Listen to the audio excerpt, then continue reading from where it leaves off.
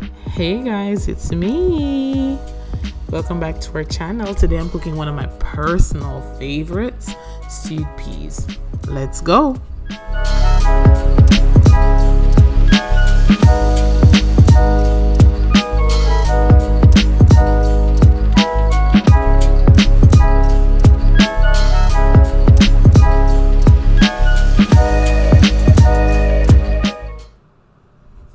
Alright, so I kind of forgot that I was supposed to be recording, so I'm missing a few steps, but I'll talk you through it.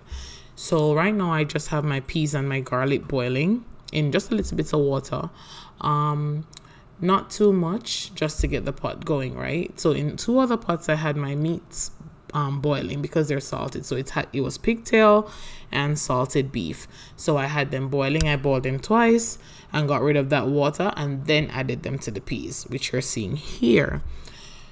So in the pot we have peas, pigtail, salted beef, garlic, water. That's it. So right now we're actually just getting everything cooked, so we need them to be tender. I added more garlic to the pot just to get that tenderness going.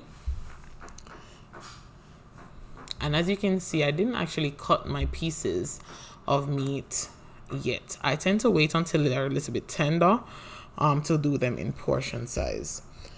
So right here we're using a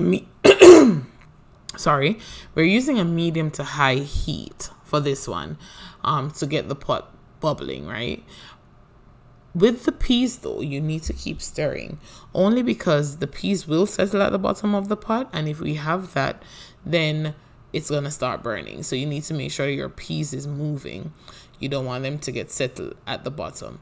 So I'm cooking, I'm adding garlic, and just having it on the high heat, just boiling. So right now, with that bit of water that I just removed from the pot, I'm tasting for saltiness. I don't want it to be too salted, so I check. If it is, then I will just remove some of the water, add some fresh water to the pot, but it was a little bit okay for what I wanted to happen.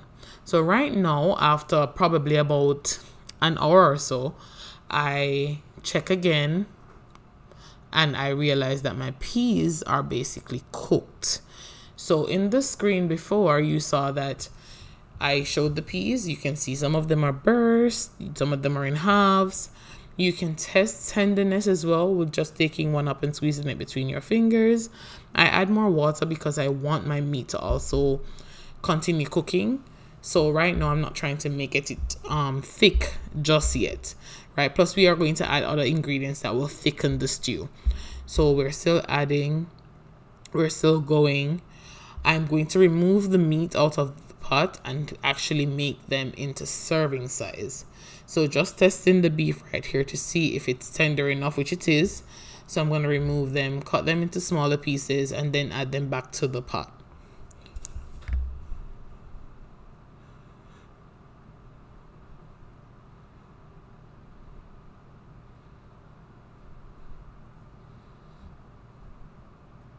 All right, so now we have a nice boil going.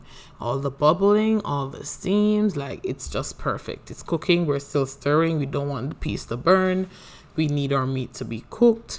So we're still having them cooking as we go. The peas is not, it's already cooked, but you just leave them. They're what makes the stew, right? So you're gonna just leave them, let them continue to cook. They will eventually disintegrate to make the stew.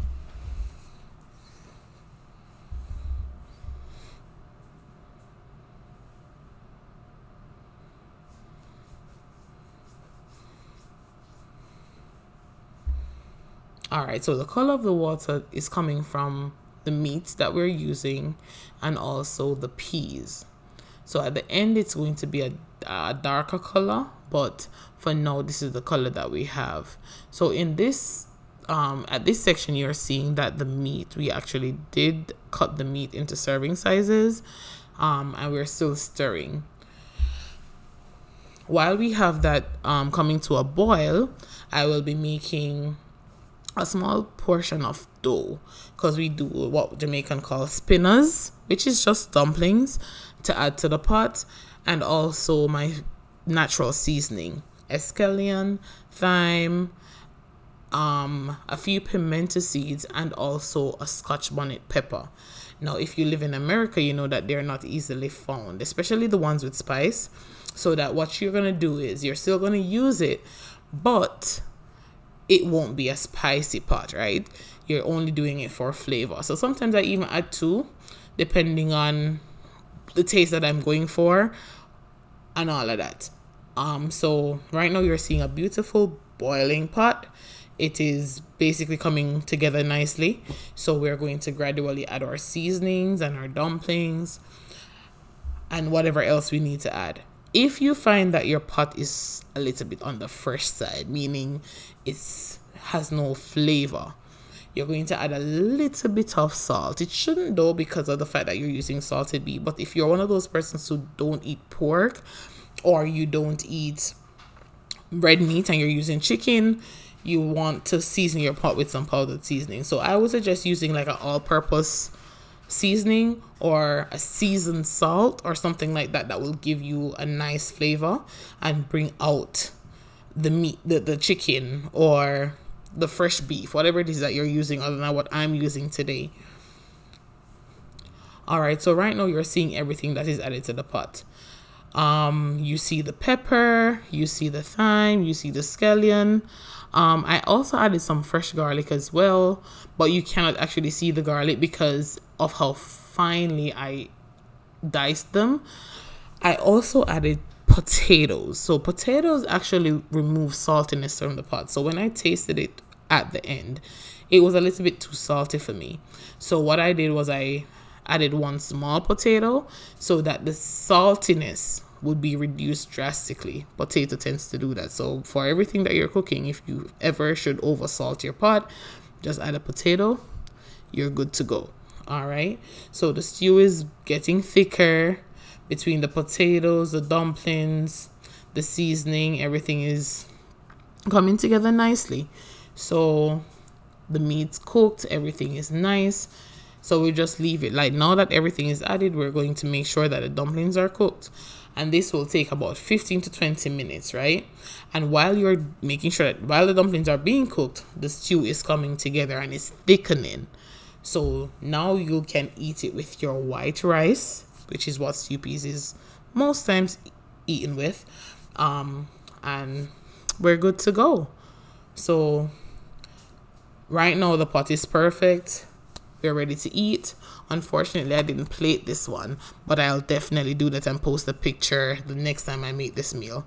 Thank you guys for watching. Make sure that you like, subscribe, and comment on the video, guys. Thank you.